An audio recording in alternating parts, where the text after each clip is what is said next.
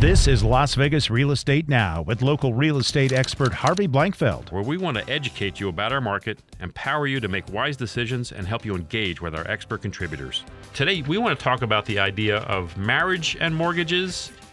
And let's talk about that. Hey, it's important, right?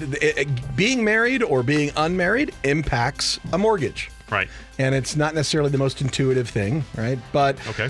Where you live matters when you're getting married. So Nevada, community property state, one of 13 in our union. Only 13? Only 13 community property states out of there. One of them happens to be Nevada. And, and what that basically says is this. If you are married and getting any kind of government-backed loan, a USDA loan, or what we call rural financing, FHA, VA loans, those mortgages require us to look at your spouse's credit regardless of whether or not they're going to be on the loan with you. Okay. So we're looking at their credit and we're getting their debts. So if they acquired, a car payment, this sort of thing, but maybe it's not on your credit, it's only on theirs, that payment still comes into your loan qualification. Interesting. Now, you don't get their income because they're not on the loan, but you get their debts. That's the surprise. That's the kicker and what can catch people. Nevada law says if the debt of your spouse was acquired prior to the marriage, you don't have to count it. Oh, okay. So if you're talking to a national lender, they won't necessarily know about that, but going local, you will have some protection there. What I get into in the discussions with consumers who are thinking about, should I have my spouse on the loan, should I not?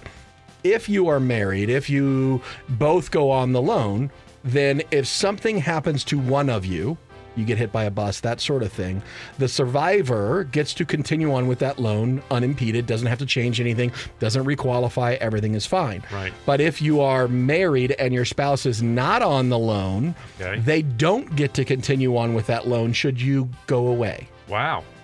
So it does put your, what we call non-borrowing spouse in a situation of, do they have the funds to pay off that mortgage and deal with it? Can they refinance it into their name? What situation is there? That's something to go into this with your eyes open when your spouse is not on the mortgage. They don't get to continue on with your mortgage just because. Okay, let's suppose that you got spouse that's on the mortgage and spouse that's not on the mortgage. Spouse on the mortgage gets hit by a car, dead. Yes. And the mortgage company wants their money. Is there a grace period that they're given that they can sell the property and pay off the mortgage? There is not one built into the loan program itself, but there is time where they have to go through the foreclosure process and do that. So there are some legal protections there that would give you time to potentially deal with it.